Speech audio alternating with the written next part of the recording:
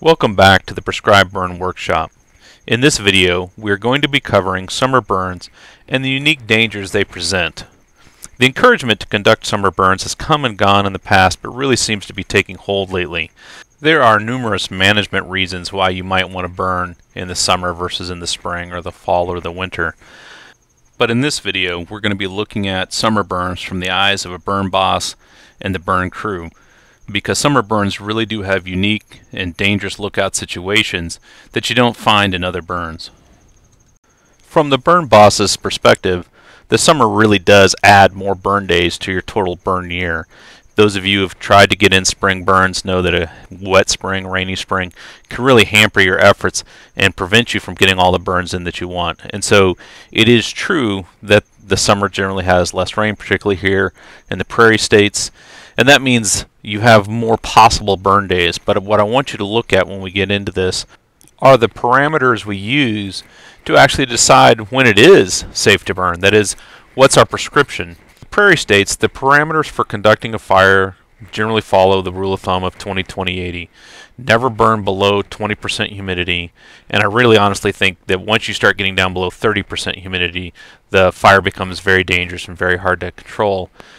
The other 20 is never burn above 20-mile-an-hour winds, and again, once you get above 15, you're starting to fight a pretty good fire. By the time you get to 20, you're going to be really struggling with that fire. And the last rule of thumb, the 80, stands for never burning above 80 degrees Fahrenheit.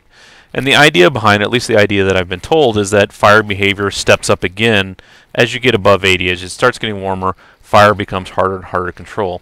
My experience has been that temperature doesn't have any major influence on the fire, at least from 80 to 100. What really is changing is the humidity. And the other aspect of that that's really changing, the reason I think 80 is a good rule, 85, somewhere in there, is the effect temperature has on your crew. As you start getting above 80 degrees Fahrenheit, your crew no longer has the ability to step away from the fire and cool off. Once you're up into the hundreds, stepping away from the fire, you're still overheating. It's still very, very hot, and so crew safety becomes the big important factor, not necessarily fire behavior. So let's take a look at a data set for the last 4 years and actually take a look at the number of available burn days found during the summer. This data set was collected from the Weather Underground, from their history page. It is for Manhattan, Kansas. That seemed like a fairly central location. I collected it from 2008 to 2011, and the dates used were from June 1st to June 15th to September 15th of every year, so June, July, and August, the summer months. Maximum temperature was used. The humidity, I chose average humidity instead of the lowest humidity. You would think that the lower the humidity, the more likely the burn would get away, and that's true. But low humidities in the summer really don't occur until late in the afternoon, and I really felt like if you've conducted summer burns before, we tend to get them done fairly early in the day. So I went with average. If you go with low humidity, you'll actually end up with fewer burn days, and you'll see here in a minute why that probably doesn't really matter. For wind speed, I went with maximum wind gust. If maximum wind gust wasn't listed, I went with just maximum wind speed for the day. The heat index, there's a lot of different formulas for calculating the heat index. This is the formula I used. It seemed to be the best fit for the temperature and humidity range we were in. You can play around with that number, and you might find that it bumps your maximum heat index, or heat index, up or down maybe 5 or 6 degrees. I also collected rain as a yes or no, so either it did rain or it didn't rain. I wasn't real concerned with when it rained. So if it started raining at 11:50 p.m., that was still listed as a rain day. So if you sit down and manipulate this data, you could probably add a few more burn days by spending time with days that it did rain and didn't rain. So let's take a look at the results. As it turns out, we had 372 days that we could have burned from over the 4-year period. Of those, only 157 days had wind speeds at 20 miles an hour or less, and that gave us about 39 days per year to burn using summer burns.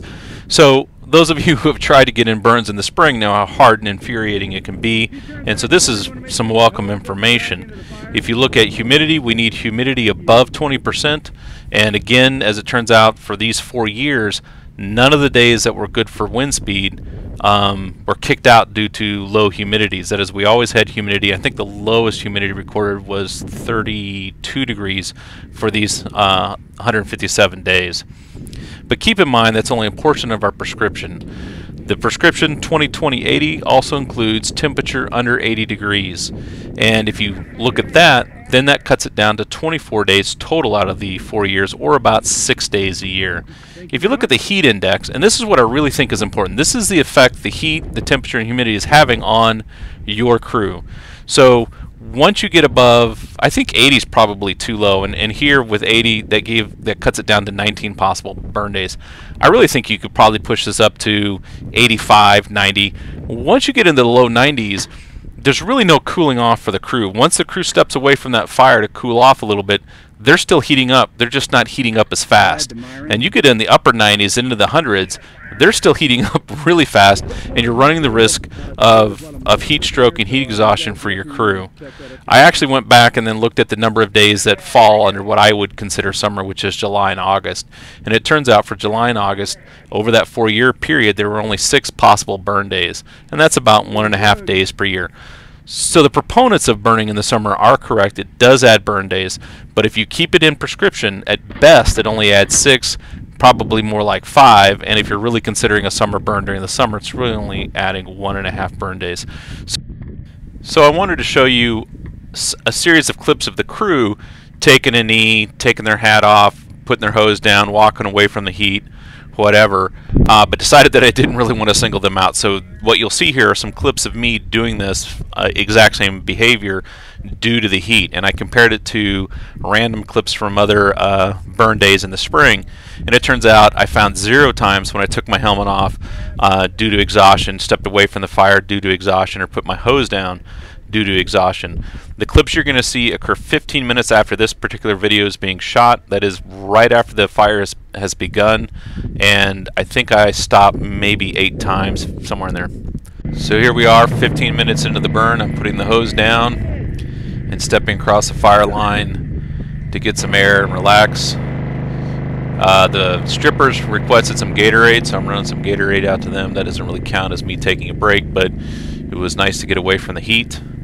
Even with this little tiny fire line, that's a lot of heat you're standing in. Here I am taking the helmet off, stepping away from the fire. Another shot of me hanging the hose up, taking a break. This is all these clips occur within 15 minutes of the fire starting, and this entire series is only 15 minutes. Again, dropping the hose, crew boss, taking a break, stepping across a fire line to cool off. Another clip, taking the helmet off. And then, you know, I went through other videos and I'm just not doing this behavior. Again, racking the hose for a second, taking a break, heading back across the fire line. So this really takes a toll. I've only been, at this point, it's been 30 minutes. That's not very much time to be on a burn and take that many breaks. Be prepared. Have plenty of water available. Watch out for your crew. Make sure people are taking breaks. It's a really, really good idea to have vehicles running that have air conditioning, so if a crew member does become overheated, you can rotate them in and let them cool off. So let's take a look at the second danger of growing season burns or summer burns, and that is the green grass. The green grass will tend to put out a lot more smoke. It'll be a lot more acrid. It'll burn your lungs and it'll hurt. And the smoke, while not particularly black, is generally thick. And so looking back there in the smoke, there's a crew standing there. That's our backup engine, full crew, and they're all standing in the smoke. If they don't have any form of a respirator, bandana will not work. The little hot shot masks, those things aren't going to work. You're going to need a filter on that and goggles, or the crew simply can't function. And right now, if you look at where the burn boss is, that's him up at the front. Without good communication, we have no idea if a fire's jumped. In fact, that crew has no idea if a fire's jumped because they can't see forward or backwards where they are. So one of the dangers you're going to have is just the smoke and dealing with that smoke.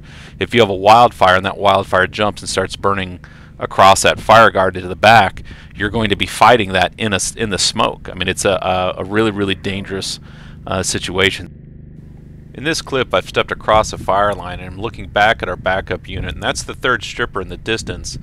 And you can see the backup unit sitting dead smack in the heavy smoke, and if they had stayed back maybe twice the distance from they are from the front unit, they'd actually be out of the smoke and be able to see and operate. So one of the things to keep in mind is where your backup unit is and your backup crew are.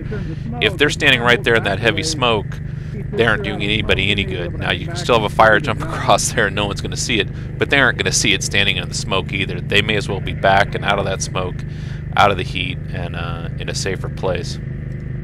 Here we are setting the head fire. Take a look at how small that fire is and how much smoke it's putting out. Right there at the beginning of the clip, you can see all the way across the valley. Here in a few seconds, you aren't going to be able to see very far at all. So when we consider smoke management just in general and putting on a fire and getting that smoke to go the directions we want it to go, keep in mind something as thick as this is going to be a real problem for you.